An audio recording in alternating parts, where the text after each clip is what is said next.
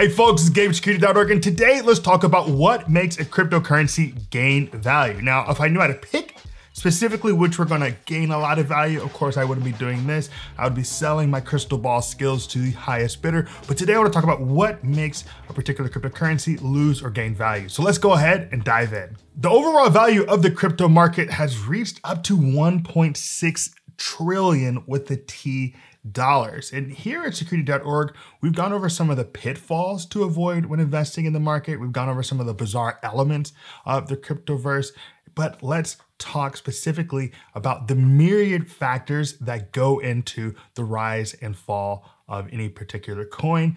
Things like demand, investment demand, mining, all those little pieces that ultimately go into the value of a coin.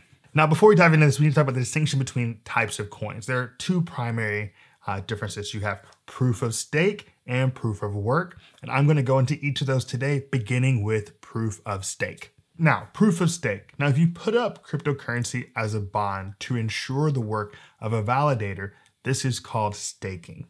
Now, you can earn more crypto over time doing this, similar to basically how you put money in a bank. The bank kind of lends out your money, and therefore you end up with more money in the long run. Kind of bit how staking works. Now, any coin that can be staked this way is a proof of stake cryptocurrency.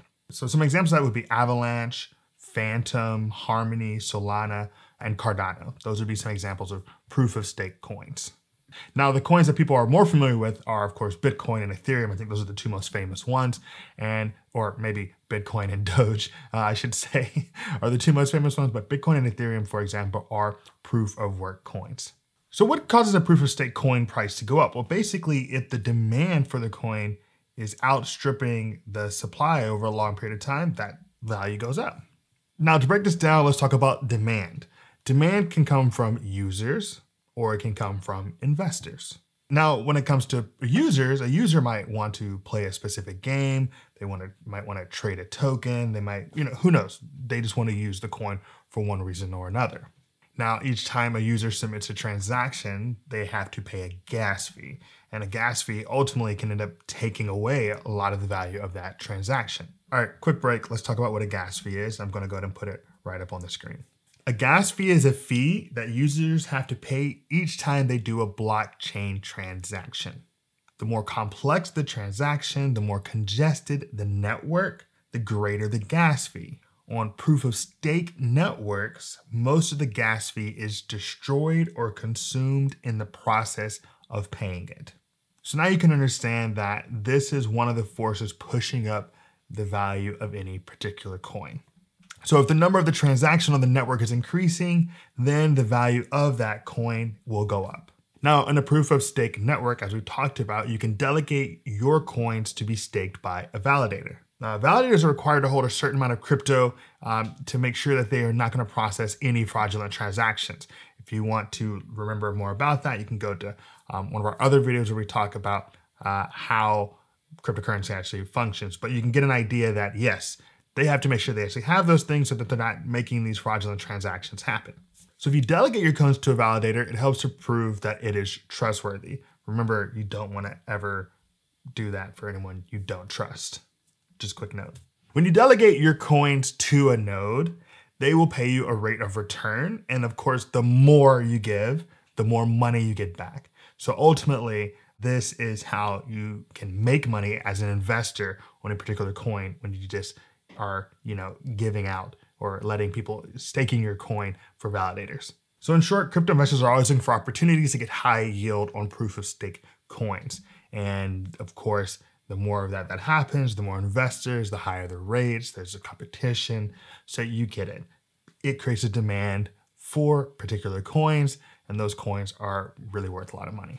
So on a proof of stake network, validators get paid out of newly minted coins. So now we're dumping into coin supply.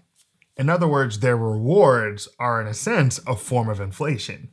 Now, if this inflation is too high, it may cause the price of the coin to actually decline. This is especially true if the validators sell most of their rewards in a given year or in a given period of time. For example, let's say a coin is giving 8% a year to validators, but the demand for that coin is 10% a year. So even if everyone is selling all the rewards, and then each year there's still demand for that. There's still a gap, right? But let's say they're paying 50% a year to validators, but the demand is still only that 10% from the previous example. Well, then you're going to see a decline in the value, right? Because if everyone is still selling those rewards at the end of each year. So ultimately, coin supply in proof of stake networks or proof of stake coins is going to affect the price. All right, so let me go ahead and just stake out the factors that can lead to a rise in price for proof of stake coins. So in no particular order, we have a network actually has some fun and useful apps that,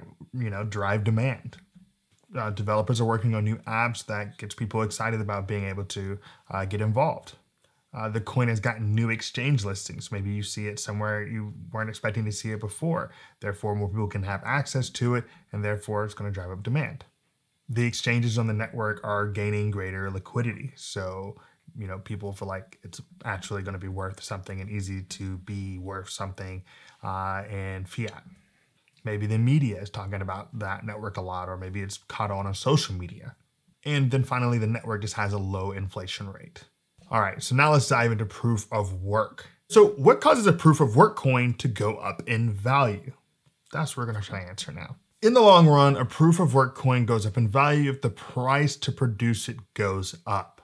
Now this happens if the number of computers mining it increases or the mining reward decreases. Usually the number of miners will increase if the cost of the coin by, I guess you could say, speculative investors increases. So in a sense, you have speculative demand baked into the price of a coin. Now this is confusing. Again, you're not the only one. When it comes to proof of coin or proof of work coins, if we could figure out what would drive the market, if we knew, we could all have a lot more money. Now, Adam Hayes has written a really interesting paper about this. We'll maybe put the link here. If not, you can check out the link at Security.org.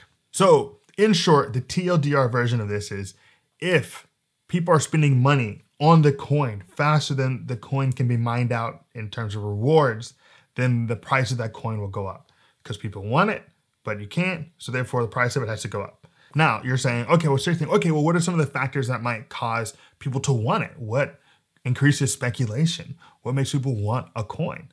And it's a lot of things can do that. For example, if it has a fun or hilarious logo attached to it, it just seems like a fun thing that people want. That has driven it before. Another one is if the media is paying a lot of attention to the coin. So people say, oh, I've heard about that coin. Let me get in on that. I know what that is. Name recognition goes a long way, folks. If it was one of the first cryptocurrencies out there, a la Bitcoin, that is a big reason why Bitcoin is as big as it is today. If the number of merchants accepting the coin or networks accepting the coin goes up, then that will make it more valuable. And again, just like proof of stake, if it is something that is being listed on a number of exchanges, then that will also cause the price of that coin to go up. So as you can see, lots of reasons that, maybe don't seem so important to a coin's value can make it pop or not pop. Again, I can't tell you what's going to go up or what's going to go down, but I can tell you that if you would like to know what the process is like to buy crypto safely, you can check out our video on that. We kind of go through what the process is like to buy crypto coin.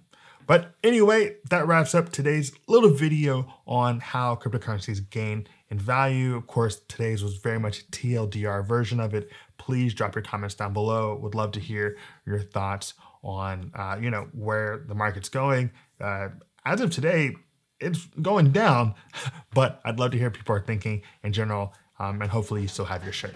All right, so thanks for watching today's video. If you appreciated it, give us a like, subscribe to the channel. We're always bringing the newest in digital and physical security here at Security.org, trying to explain things, trying to make things easy for all of us. My name is Gabe. This is Security.org. Be secure.